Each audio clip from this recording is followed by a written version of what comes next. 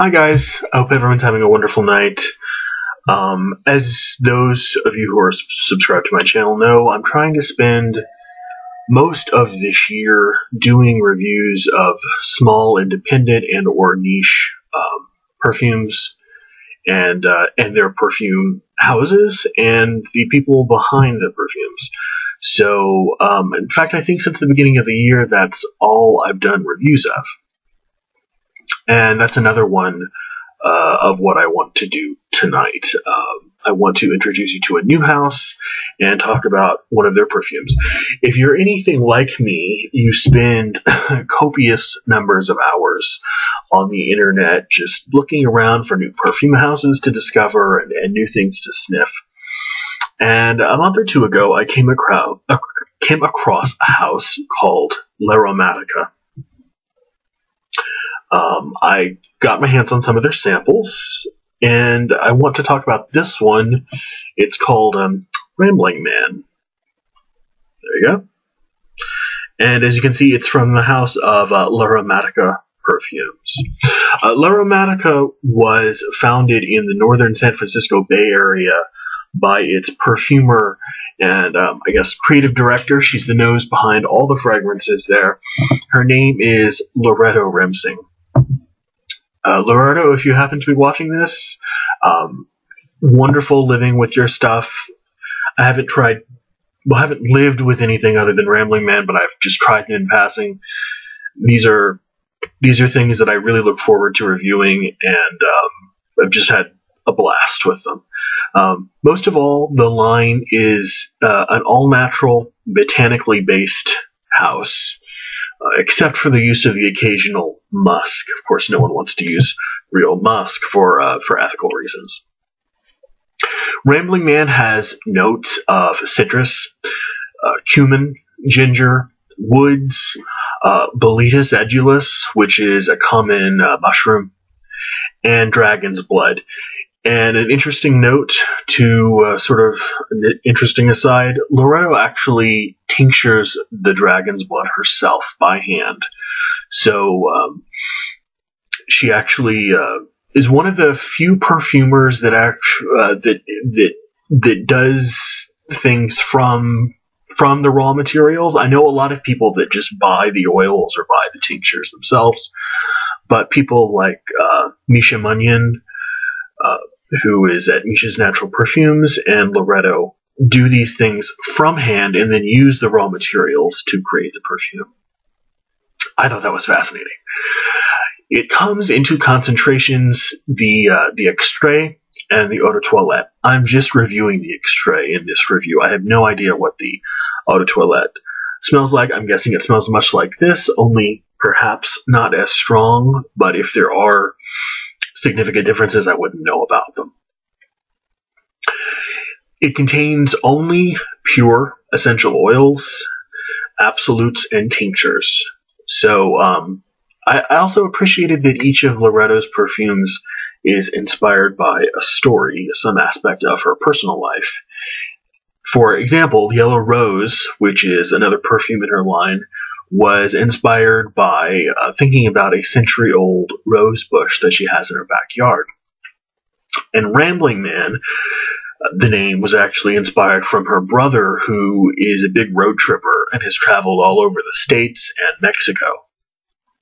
And the ingredients were also inspired by him. He happens to be a big cook.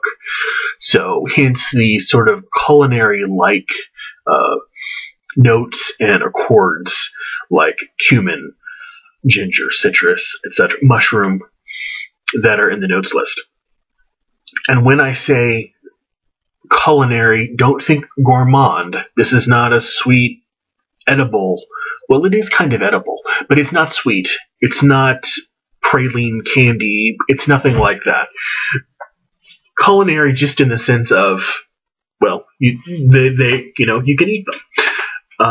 Obviously, ginger is hopefully not going to be turned into a sweet, mucky mess, and this certainly isn't. L'Aromatica's site classifies Rambling Man as an earthy, sexy, masculine, sexy, well it is, unisex, that's what I meant to say, and masculine. I couldn't agree more. It is masculine, but don't let the word masculine throw you off. I think women could really wear this, especially since there's a cleanness and sort of a sleekness about it that will make it attractive to both men and women. And I think it would smell great on both. It opens up with this really nice citrusy top that has this bracing ginger note. And when I say bracing, don't think unattractive, don't think stringent, don't think bad. It's just sharp. It has this sharpness, this kind of invigorating ginger at the top. It's very, very refreshing and bright and eye-opening. The citrus and the cool, calming ginger play the major roles, especially the ginger. And the heart and the dry down provide just a touch of dirtiness with the cumin to make it interesting and to not have it be a freshie. And I mean, what better scent is there besides cumin to echo the natural smell of the body, which plays in with the whole sexiness thing. Considering the warmer weather that's coming up with spring just having begun, it's no longer winter. I think a lot of people are going to pull out scents for warmer weather, and I think this would be one to consider. As far as longevity goes, the extrait version lasts between 5 and 6 hours on my skin, which is a lot more than I'm used to getting with concentrated versions of perfumes. For some reason, the more concentrated it is, the shorter its life on my skin. I don't know why, but I've tried several extraits lately. They give me an hour or 2 or 3. This one is 5 or 6. I'm good with anything beyond 4 hours. I'm not one of those people that needs something to last for 12 or 16 or 20 hours. 4 hours and I'm good, so 5 or 6 is just fine.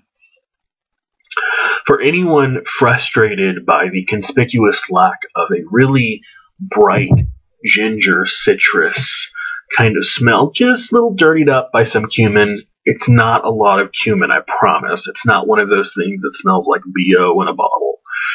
I've smelled those. They're not attractive. This is for you. If you love the smell of ginger, you have to try this. Very, very, very nice stuff.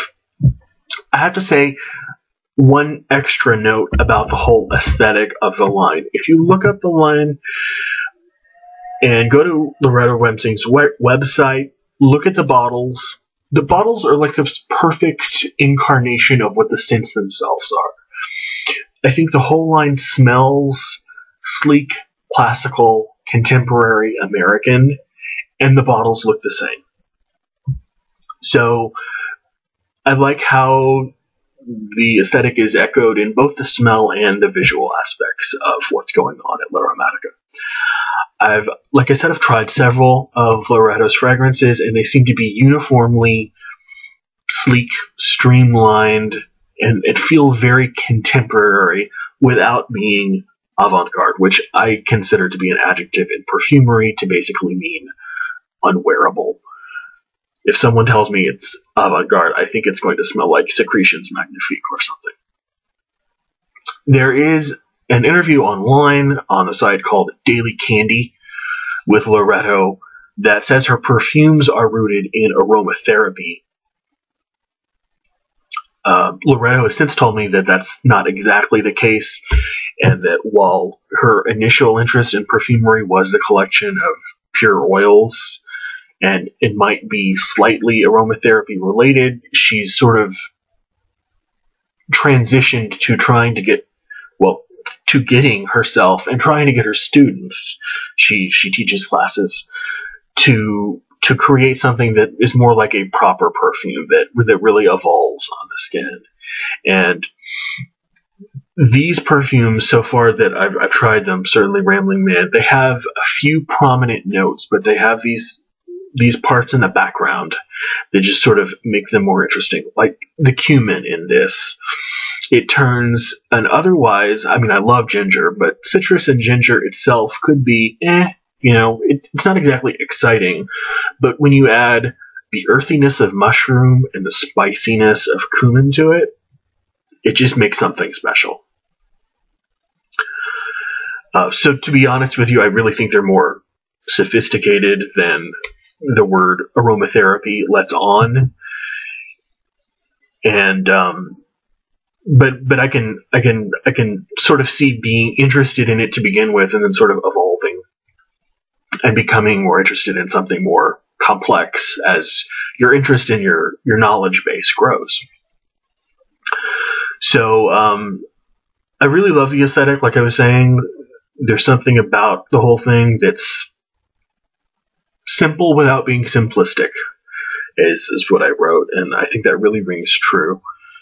Both the sense and the presentation of the bottles. There are, I want to say, there are rollers. The extrait comes in, and there are 30 mil bottles that the eau de toilettes come in. You can buy them separately, or you can buy them as a package deal.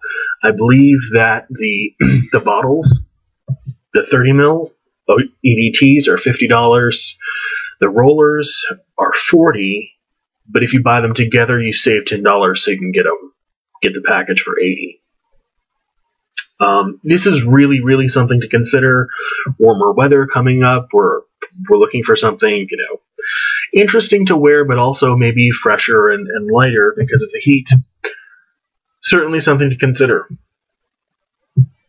Rambling Man, made by Loretta Rimsing at La Romantica Perfumes. Bye, guys.